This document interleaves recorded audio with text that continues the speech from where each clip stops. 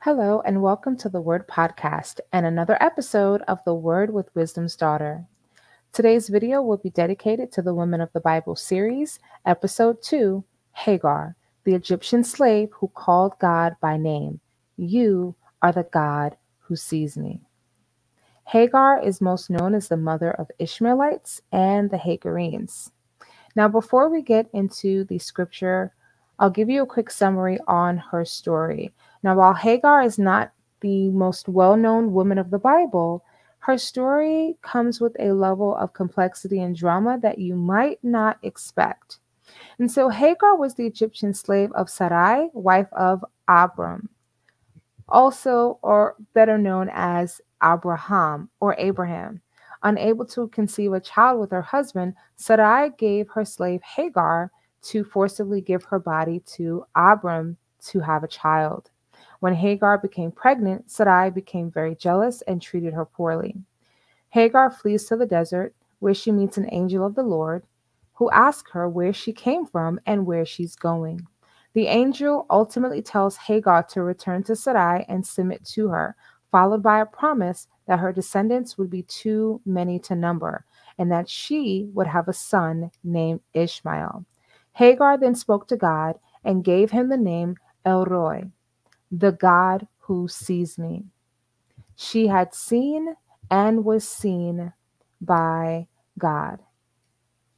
Now the drama continues to unfold. As Hagar returns, she gives birth to Ishmael, and some time had passed.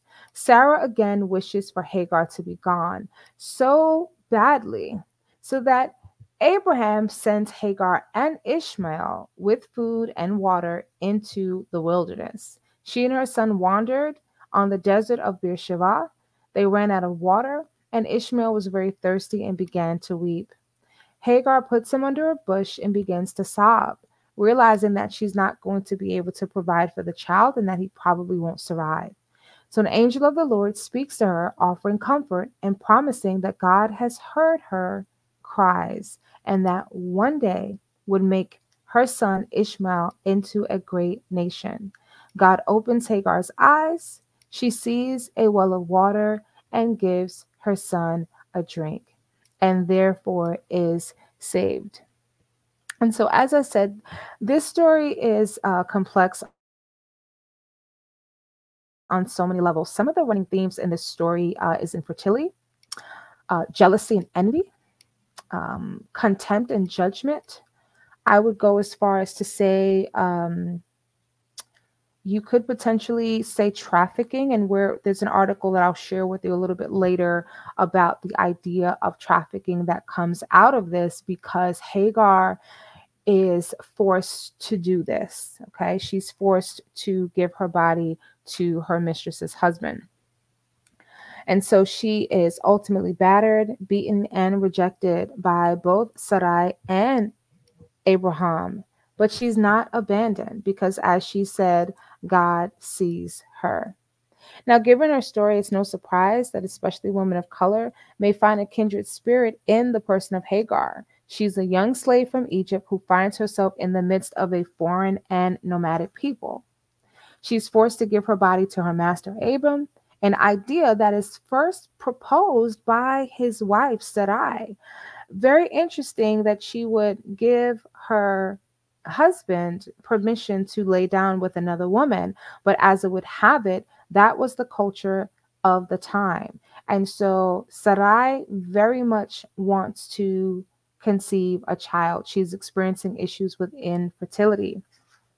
And so rather than wait on God, ultimately she decides to accept a cultural tradition of a surrogate.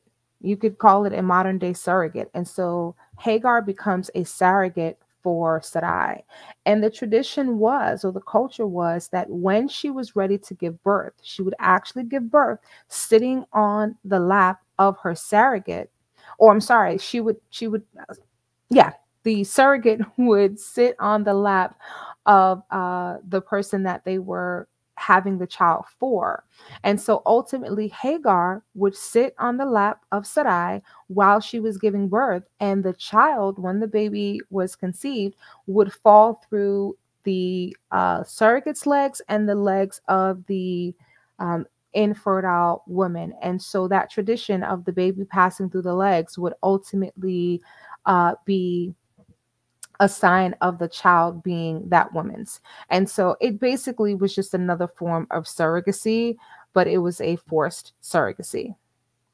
And so eventually, or let me just roll back. And so Hagar obeys her mistress and her master, but ultimately she's rejected and scorned because, as we said earlier, Sarah becomes very jealous. And we're going to go into the word and get all the details. I'm just giving you a high-level overview. And so Sarah's mistreatment of Hagar while she's pregnant forces her to run away. Sarah is very harsh and very mean-spirited towards Hagar. So Hagar flees to the desert where she meets the angel of God.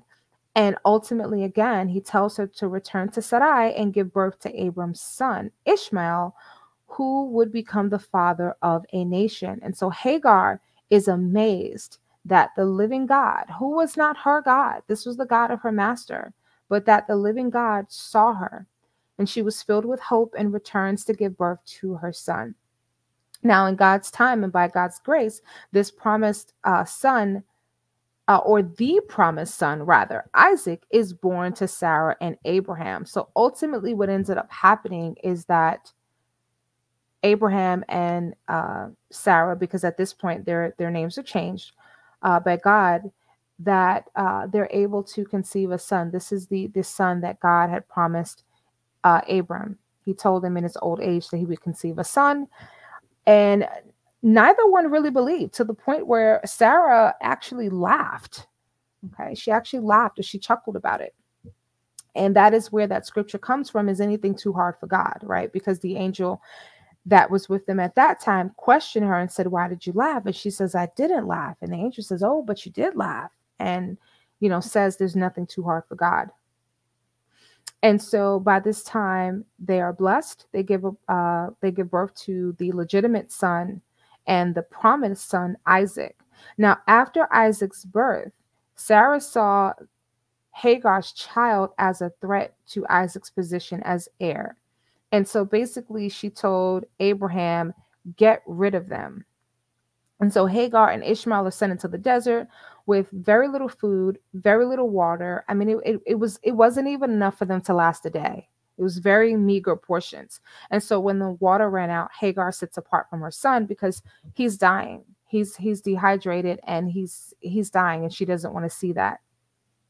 And so Hagar sits there out of view of her son. And once again, the angel of the Lord appears to her to reassure her of God's plan and to remind her of his plan.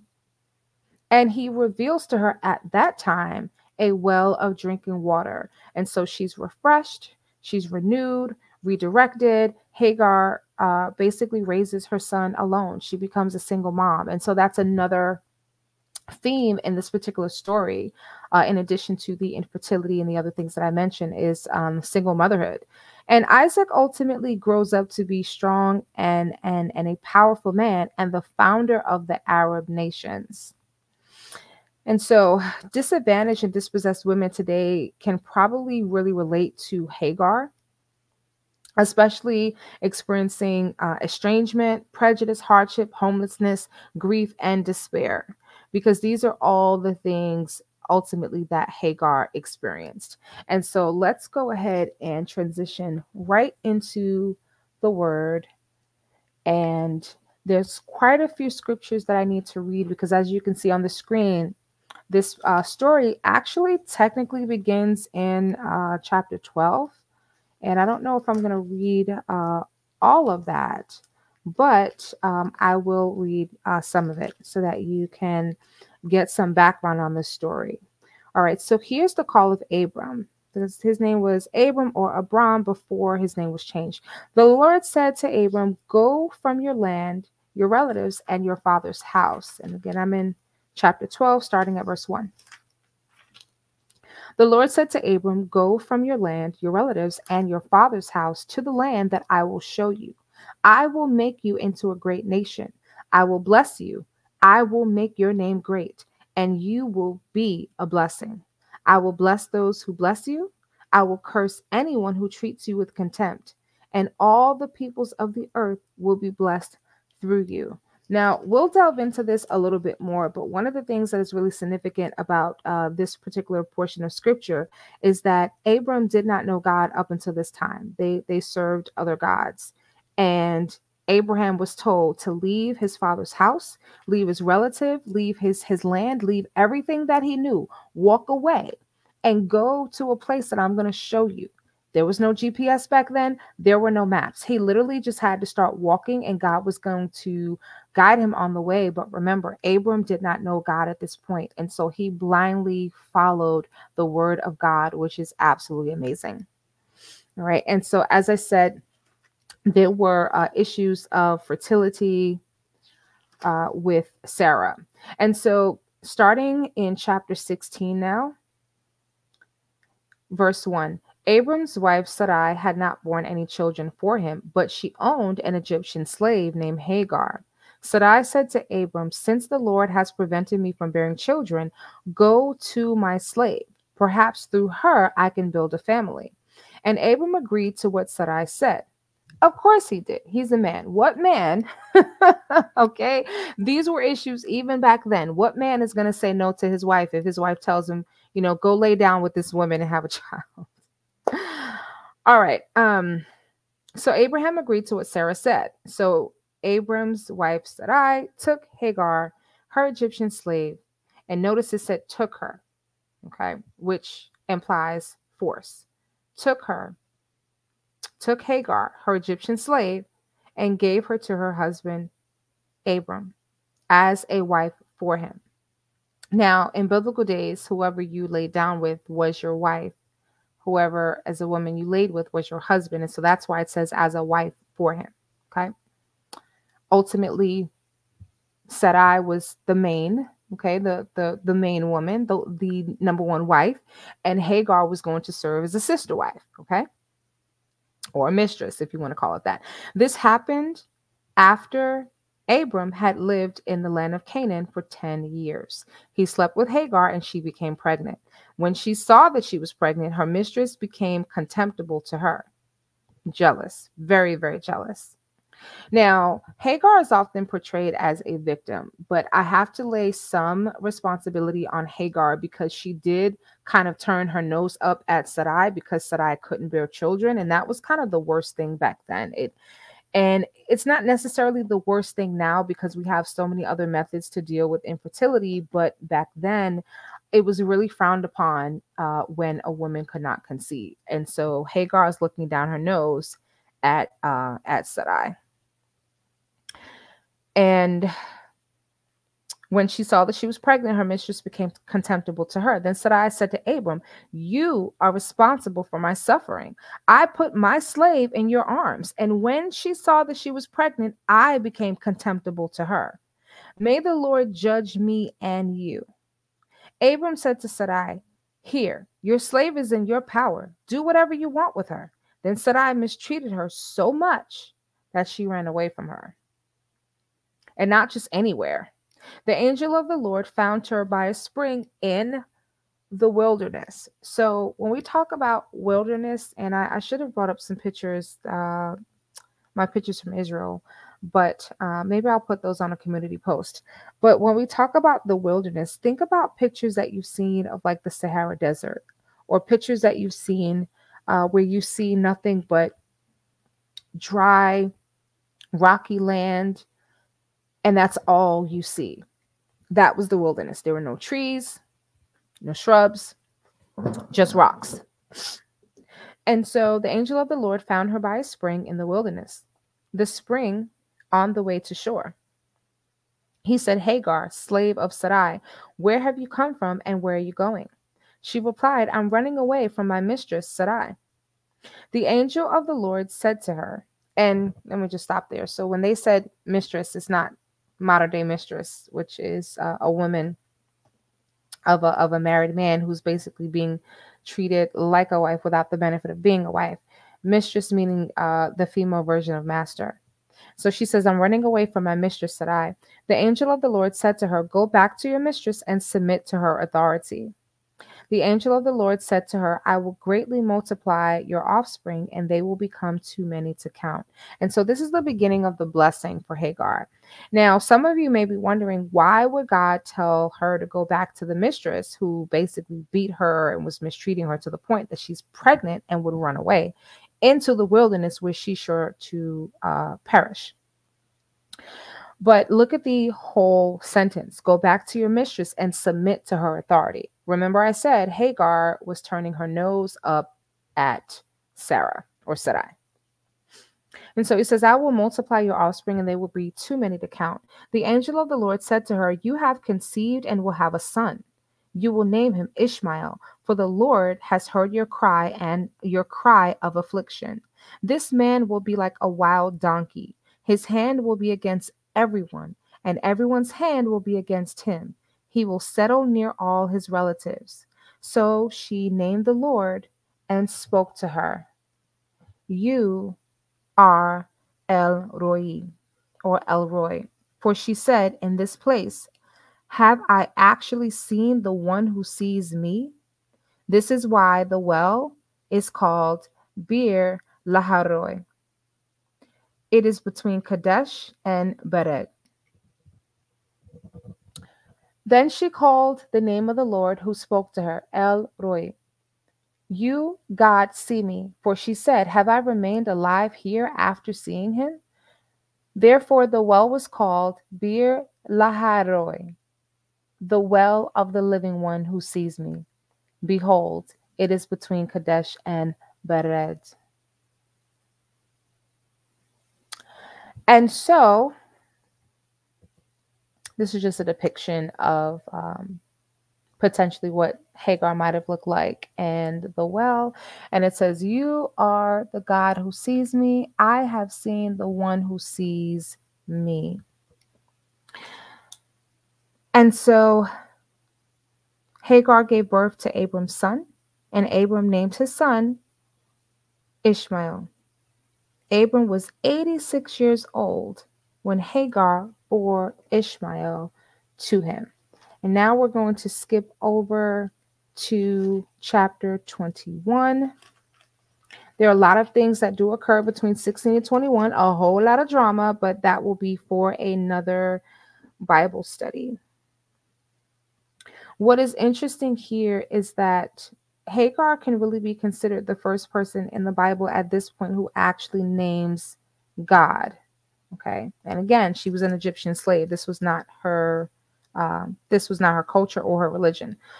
All right. So starting in chapter 21, verse 1, the Lord came to Sarah as he had said, and the Lord did for Sarah what he had promised, because God is a promise keeper. Sometimes we just have to be patient. And things became very messy because Sarah was impatient. Sarah became pregnant and bore a son to Abraham in his old age at the appointed time God had told him. Abraham named his son who was born to him, the one Sarah bore to him, Isaac. When his son Isaac was 8 days old, Abraham circumcised him as God had commanded him. Abraham was 100 years old when his son Isaac was born to him. God did exactly what he said when he said he was going to do it. Sarah said, God has made me laugh, and everyone who hears will laugh with me. She also said, who would have told Abraham that Sarah would nurse children? Yet I have borne a son for him in his old age. The child grew and was weaned, and Abraham held a great feast on the day Isaac was weaned. But Sarah saw the son mocking, the one Hagar, the Egyptian, had borne to Abraham. And so Ishmael was making fun of Isaac, and Sarah didn't like that. So she said to Abraham, drive out the slave with her son, for the son of the slave will not be a co-heir with my son Isaac. This was very distressing to Abraham because of his son. But God said to Abraham, do not be distressed about the boy and about your slave. Whatever Sarah tells to you, listen to her, because your offspring will be traced through Isaac. And I will also make a nation of the slave son because he is your offering. Remember the promise that he said to Abraham that he will make his offspring as numerous as the stars. Early in the morning, Abram got up, took bread and a water skin, and put them on Hagar's shoulders and sent her and the boy away. She left and wandered in the wilderness of Beersheba. When the water in the skin was gone, she left the boy under one of the bushes and went and sat at a distance about a bow shot away, for she said, I can't bear to watch the boy die. While she sat at a distance, she wept loudly. God heard the boy crying, and the angel of the Lord called to Hagar from the heaven and said to her, What's wrong, Hagar? Don't be afraid, for God has heard the boy crying from the place where he is. Get up, help the boy up, and grasp his hand, for I will make him a great nation. Then God opened her eyes, and she saw a well. So she went and filled the water skin and gave the boy a drink. God was with the boy, and he grew. He settled in the wilderness and became an archer. He settled in the wilderness of Paran, and his mother got a wife for him from the land of Egypt. And so, as you can see, with the story as it's unfolded, there are so many twists and turns. Maybe you felt like Hagar. Maybe you have felt trapped, desperate for a break. Maybe you've been in a position where you were not the one calling the shots. You were in a situation where you had no say, wondering if God sees you. Well, the answer is he does. Hagar was a servant, and because Sarai, which is her name at the time, was in charge, Hagar one day found herself involuntarily married to Sarai's husband, Abram, and pregnant with his child. Now, I don't suppose Hagar had elaborate dreams for her life as a servant, but surely an unwanted marriage wasn't her first choice. In fact, the Bible tells us that when she learns she was pregnant, she looked on Sarai with contempt. Sarai wasn't particularly fond of Hagar either. These two women did not like each other. But even in the Bible, lives can have twists and turns, and relationships can be very deeply flawed. Now, 14 years later, Sarai, who's now called Sarah, finally bears the child that God promised her in chapter 18. And by the time baby Isaac was weaned, Sarah was basically ready to get rid of Hagar once and for all. Her son is mocking hers, and his presence ultimately was a threat to her son's inheritance in her mind. And just like that, Hagar and her son Ishmael were cast into the wilderness. They were rejected. They were cast out. And so Abraham, the first time Sarah is upset, says, that's your servant, do what you want. But now that she has this child and he loves the child and is concerned about the promise that God said to him and what kind of impact that might have on his own life, he's very saddened, but ultimately he follows his wife's orders. And so basically things go from bad to worse. Okay. Things were good, then they went to bad, then so bad that Hagar walked the distance of about a bow shot from her dehydrated and starving son because she could not bear to watch him perish. Have you ever been there? Completely out of options, not even sure where you went wrong in the first place, and in desperate, dire need of the Lord, but unsure if he even sees you. Well, let me tell you, God sees you, and he knows exactly where you are, and he hears you. He hears your cry. Perhaps it's hard to look on Hagar's wilderness wanderings with anything but pity. It may be difficult to understand because for some of us, our consequences have never been quite that dire. I don't know if anyone listening has ever been in a position where they potentially had to watch their child leave this world. But the truth is, no matter our circumstances, Hagar's desperation for the Lord is exactly where each one of us ought to find ourselves every day. Not because or just because we're in a desperate, dire situation, but because we are desperate for God, desperate for more of Him. We ought to cry out, Lord, I lift up my voice in desperate need of your mercy right now, this day. My only option is you. My life is a wilderness without you. It's dry, it's cracked, it's brittle, it's hot, it's extreme heat in the day and extreme cold at night. Hagar's situation, she had hit rock bottom. It was awful, and she had nowhere to go. Nowhere to go but up. But do you see?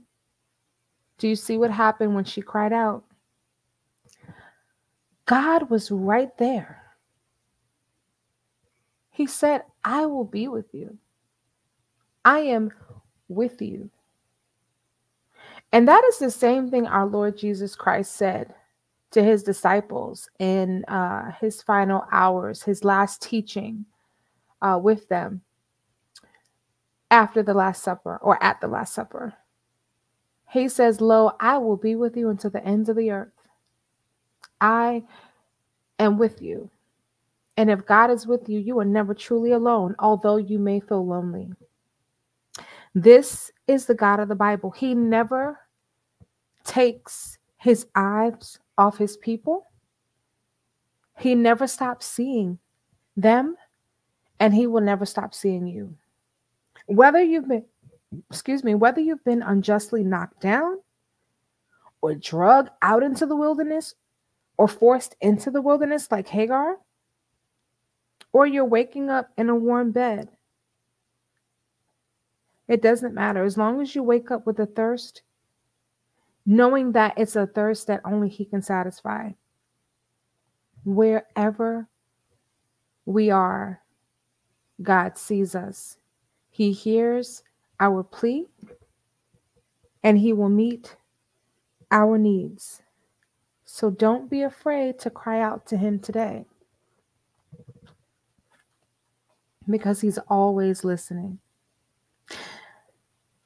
Always listening. Regardless of your circumstances, your social status, or how many times you've been knocked down, battered, or beaten by life, you cannot escape God's care or his love. God provided for Hagar and her son, and he can and he will provide for you. Trust him, because God can be trusted. His word will never return to him void, and God will always do what he says he will do. Reflect on a time as you go through the week. Reflect on a time where you felt beaten down, rejected, unwanted. How did God refresh, renew, and redirect you? How did he redirect your path? And then consider sharing that testimony with a woman or someone you know who's experiencing rejection. Because the word says that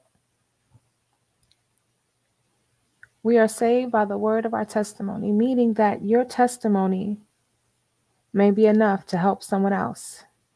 And that it's possible that you went through what you went through so that you can help someone else who isn't as strong as you. Thank you so very much for listening to this lesson.